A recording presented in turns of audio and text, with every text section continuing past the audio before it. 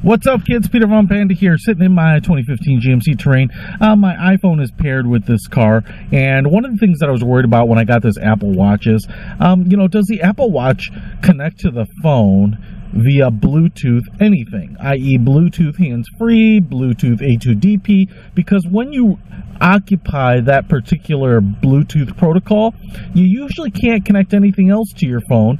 And so one of the problems is, like the Martian watches, essentially connect to the phone via Bluetooth hands-free and work as an external headset. And so if you use a Martian watch with your Bluetooth via Bluetooth to your iPhone, your phone won't connect to your car because it's using that same protocol. So you lose, say, the hands-free calling feature to your phone. That's really what I was worried about. So I've got my phone here, or my watch, as you can see, connected to my phone, and we're gonna go ahead and give it a little bit of a try here. Let's go ahead and give this phone a call.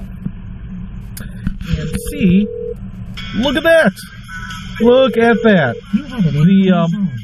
The call is coming in over the hands-free system in the car. So the really good news about this is that you don't have to worry about giving up or worry about disconnecting your phone from your watch in order to get into your car. I've also tested this on my Fiat. You jump in, when I take a call, receive a call via my phone, it always comes through the car system. So rest assured, you won't have any connectivity problems. I don't know how they're doing it, to be honest.